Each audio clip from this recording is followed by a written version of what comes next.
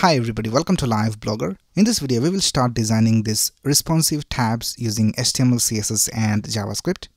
So here we can see we have these three tabs over here and we have the content inside the tab displayed over here.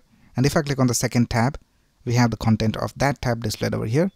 And you can add anything you want over here as the content. You can add images, videos, list or whatever you want. And then we have another tab over here called comments, and then we have the content of the comments displayed over here.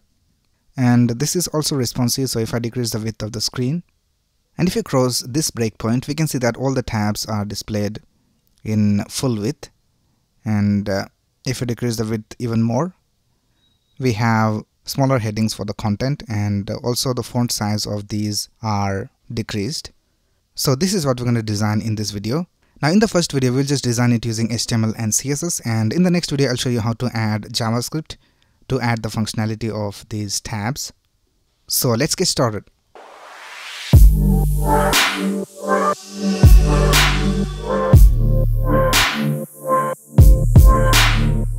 Right here I have created this folder called responsive tabs, and I just opened it with VS Code.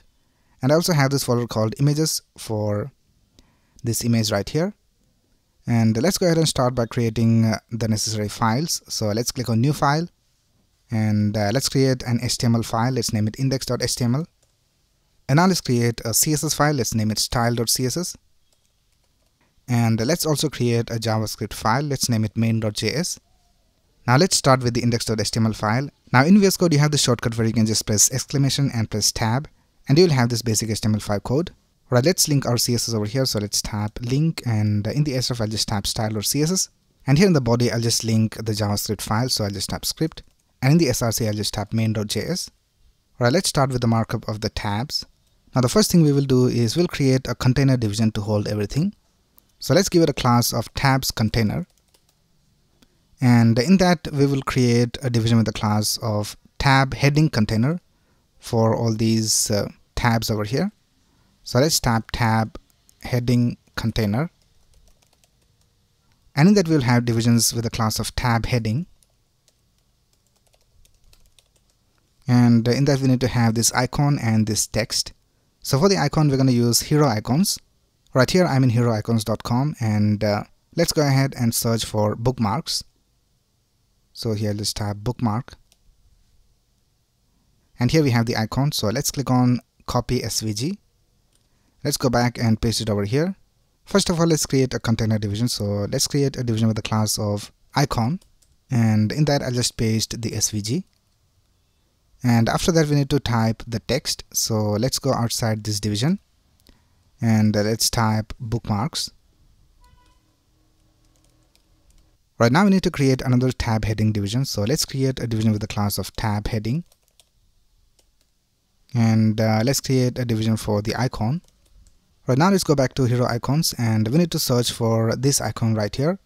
Now for that we can just type chart, and here we can see this is the icon. So let's click on copy SVG. And let's go back and paste it over here. And after this division we need to type the text. So let's tap analytics. And let's create one more tab heading. So let's tap tab heading. And let's create an icon division. And the next icon we need to have is this comments icon over here. So let's search for comments. We have this icon right here. So let's click on copy SVG. And let's paste it over here inside the icon division. And after that we need to have the text, which is comments. Alright, that's it with the tab heading container. Now let's create the content of the tabs. So for that let's go outside this division and let's create a division with the class of tab content container. And in that, for each of the content, let's create a division with the class of tab content. And here let's create a heading, and I'll just type bookmarks. And let's create a division with the class of content. And here we'll just add all the content that we want. So I'll just copy this text. And let's create a paragraph. And I'll just paste it over here. Now we want the first tab content to be displayed at the beginning. So here we'll just add a class of active. So when we have the active class, we will display the content. And here also for the tab heading, for the first one, let's add a class of active. Alright, let's scroll down and let's create one more tab content. So I'll just copy this and let's paste it 2 more times. And for the second one, let's type analytics. And for the content, we can add an image as well. So let's create an img tag. And in the src, I'll just type images / and we have this image called analytics.jpg. And let's also copy this paragraph and paste it down here. And let's scroll down and here let's type comments and let's copy this and paste it down. Alright, that's basically it with the HTML of our tabs. Now let's go to our CSS and let's start styling this. Before that, let's open this in our browser and let's see how it looks. So I have this extension called Live Server installed in VS Code. So once you have this extension installed, you can just right click over here in the HTML and click on Open with Live Server. And here we can see that our design is being displayed over here. Now before doing anything else, let's go ahead and decrease the height of these images. So let's go back and let's go to style.css file and let's target the image. So the image is inside this tabs container division, and in that we have this tab heading, and in that we have the icon division, and in the icon division we have the SVG. So let's target that. Let's type tabs container, tab heading, icon, SVG, and let's set the height to, let's try 30 pixels, and I think that looks alright. Right now let's start styling everything else. So first of all, let's bring everything to the center. So I'll just target the body and let's set the display to grid and place items to center, and let's set the height to 100 viewport height, and we'll also set the margin to 0. And now let's go ahead and style the tabs container. So here we can see we have this main container division called tabs container. So let's type tabs container and let's set the width to 800 pixels and let's set the height to 400 pixels. And now we can see that it is in the center. Let's also set a font family of Roboto and sans serif, and we'll also add a padding of 16 pixels, and let's set the background color to white, and we'll also set the color of the text to 14213D, and let's also add a box shadow. So let's tap box shadow and let's set the values to 0, 5 pixels, 50 pixels, -8 pixels, RGBA, 0, 0, 0 and 0.3. Let's also have rounded corners. So here let's tap border radius and let's set it to 10 pixels. Now for all these elements, let's set the box sizing to border box so that we have the correct height and width for all the elements. So here I'll just tap tabs container and also tabs container asterisk to select everything. And here I'll just tap box sizing and set it to border box. Right now let's style the tab heading container. So we have this division with the class of tab heading container, and in that we have all the tab headings. So here let's tap tabs container, tab heading container. Now we want all these elements to be one next to the other, so let's set the display to flex and we'll set a background color of E63946. And now we can see we have all these elements one next to the other. Now here we can see we have added some padding for the tabs container. So that's why we cannot move this tab heading container to the edge of this tabs container division. So for that we need to add some negative margin. So let's type margin, and if you scroll up we can see that for the tabs container we have set a padding of 16 pixels. So we have to set a margin of -16 pixels. Now we can see that we have the correct width, and let's also add border radius for the tab heading container. So let's type border radius and let's set it to 10 pixels. Right now let's style these tab headings. So here we can see inside the tab heading container we have this tab heading division.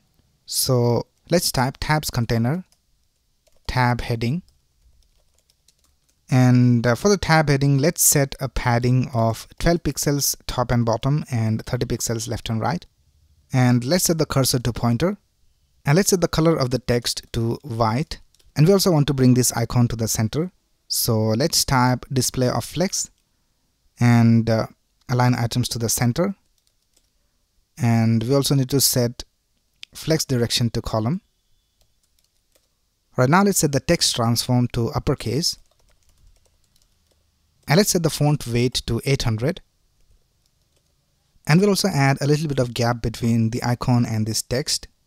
So here let's type gap and let's set it to 4 pixels. Now for the active tab heading we need to have a different background color. So if you go back to the HTML, here we can see for the first tab heading we have set the class of active.